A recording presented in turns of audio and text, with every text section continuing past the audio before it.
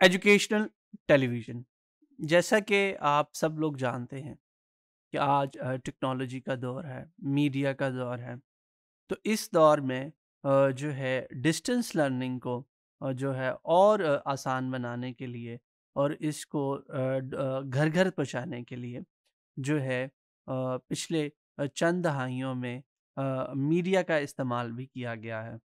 और मीडिया में जब हम बात करते हैं तो रेडियो के साथ-साथ जो है टेलीविज़न का भी ख़ास तौर पर इस्तेमाल किया गया है। जब हम टेलीविज़न को तालीमी मकासद के लिए इस्तेमाल करते हैं और कुछ ऐसे चैनल्स बनाए जाते हैं जो कि सिर्फ़ और सिर्फ़ तालीमी मकसद के लिए होते हैं, तो उन्हें हम एजुकेशनल टेलीविज़न कहते हैं।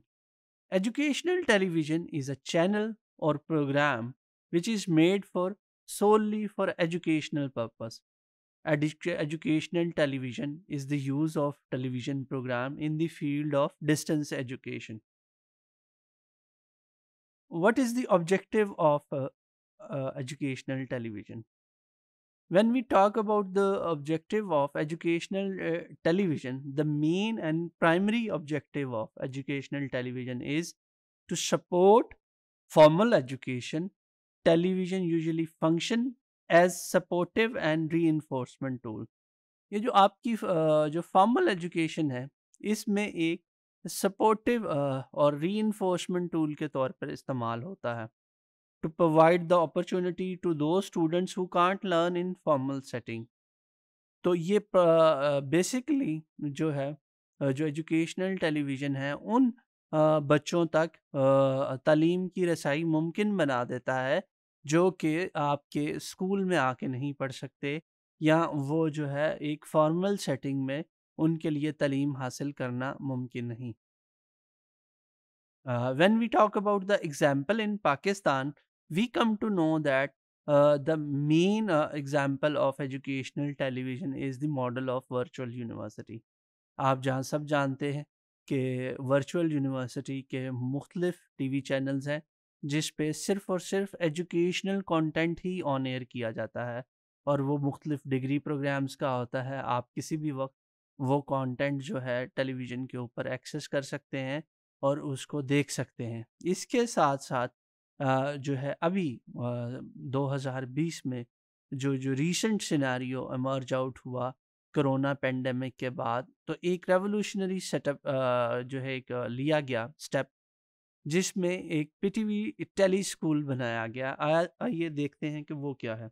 पाकिस्तान टेलीविज़न का ये एक एजुकेशनल टेलीविज़न है जिसे टेली स्कूल या तालीम घर-घर कहा जाता है।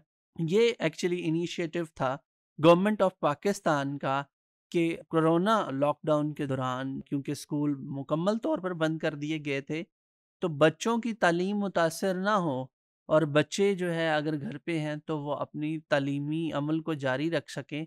तो इसलिए ये जो टेलीविज़न चैनल है इसको लॉन्च किया गया।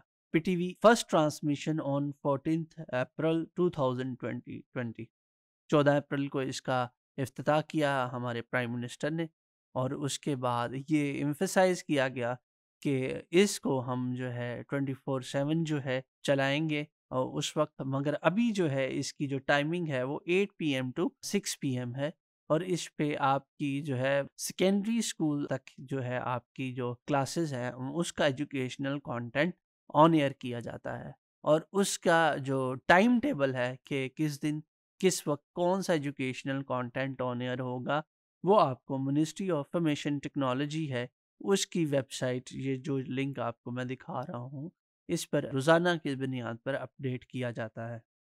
एजुकेशनल टेलीविज़न आज के दौर में इसकी बहुत ज़्यादा सिग्निफिकेंस है। We can not neglect the significance of educational television in modern today's era. Why? Because there are lot of children who cannot learn in formal setting. हमारे अभी भी लाखों बच्चे जो हैं वो तालीम हासिल कर नहीं पाते और उसकी वजह जो होती है वो ये है कि वो रस्मी जो तालीम है उनके लिए उनके पास वक़्त नहीं है, उनके पास उतना वसाइल नहीं है कि वो जो है रस्मी तालीम हासिल कर सकें। तो ऐसे बच्चों के लिए और ऐसे स्टूडेंट्स के लिए जो कि रस्मी तालीम हासिल नहीं कर पाते, तो ये इस तरह के जो इनिशिएटिव्स हैं कि डिस्टेंस लर्निंग में अगर हम एजुकेशनल टेलीविजन्स बनाएं, तो उनको हम ज़्यादा से ज़्यादा इंगेज कर सकते हैं। इसके साथ साथ सिर्फ ये बुनियादी रस्मी तालीम यानी ये सेकेंडरी स्कूल सर्टिफिकेट तक की बात नहीं है। हम जब हायर एजुकेशन की बात करते हैं, तो you people know very well that के वर्चुअल यूनिवर्सिटी की एग्जांपल आपके सामने है कि इसके आ जाने के बाद से कितने लाखों स्टूडेंट्स हैं जो ग्रेजुएट हुए हैं और उन्होंने अपनी हायर एजुकेशन कंप्लीट की है, और इस तरह इनरोलमेंट जो है हायर एजुकेशन में पाकिस्तान में वो काफ़ी ज़्यादा उसमें मस्बत तब्दीली आई है।